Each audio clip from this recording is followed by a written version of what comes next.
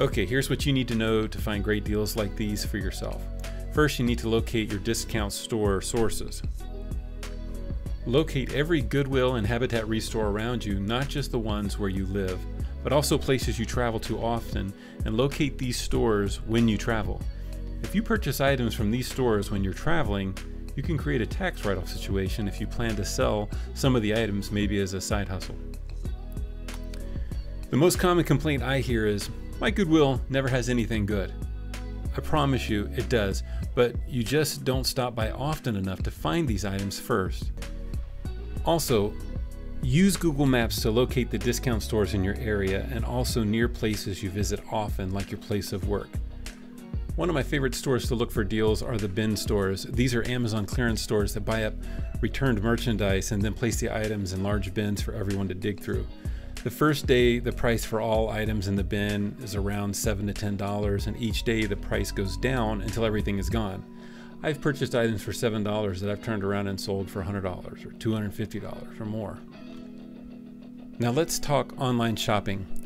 Goodwill.com is one of my favorite auction sites where you can find some of the best deals. Just like shopping at the physical stores, bidding on auctions on shopgoodwill.com often is a numbers game. Only bid what you would consider to be a great deal and leave it alone. You won't win everything, but I find if I bid on 4 or 5 items, I'll win 1 or 2 at the price I want to pay. Shopgoodwill.com does charge a lot for shipping and handling, so you need to factor this into your auction price always. Make sure you look at that before you bid.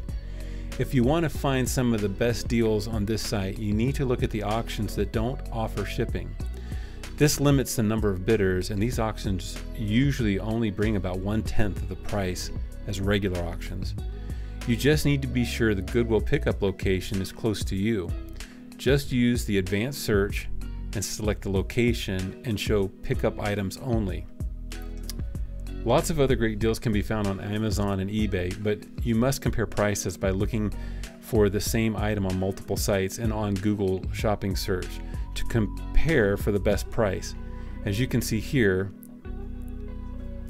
this is 3 different sites, and the cheapest place to purchase this screen is not on eBay and not on Amazon, but directly from the website.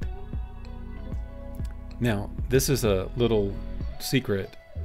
One trick to finding great deals on eBay and other sites is to use the email notifications for search results. Search for the item you want and put in the price you want to pay. When an item matches your results is listed, the site will email you and give you the first shot at it.